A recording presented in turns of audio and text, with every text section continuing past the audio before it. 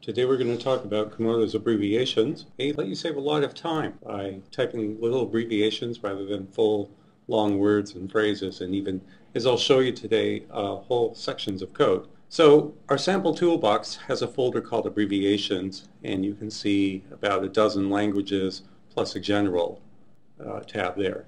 So for example, here in the JavaScript folder, there's a snippet called class, and it defines a fairly bare bones skeleton of a class definition.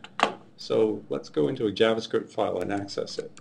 I just typed the name of the abbreviation followed by Command T, Control T on Windows or Linux, and it's now prompting me to type some text. So let's call this class foo. Notice if I delete all the other instances, delete, I then tap here, and I'm now at a next step where I could type a function or a method. So if I type method, get a little more information here. Notice again, all the instances update in time. And again, I tab to the body of code there.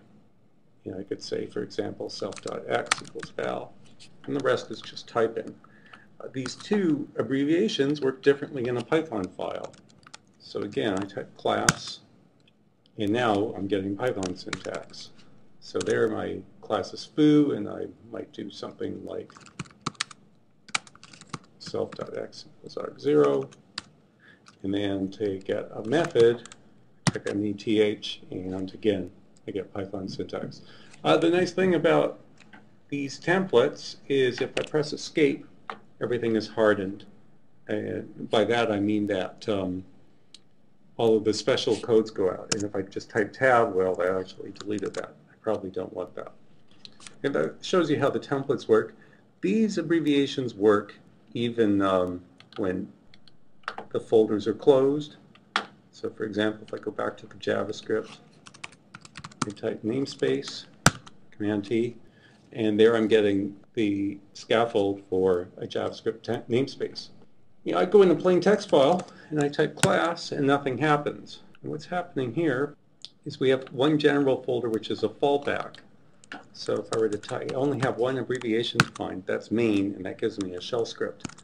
So I'll just show you how we define a snippet. So I go into general, new snippet, call it class, and let's add one of those Tabstops, and here we'll say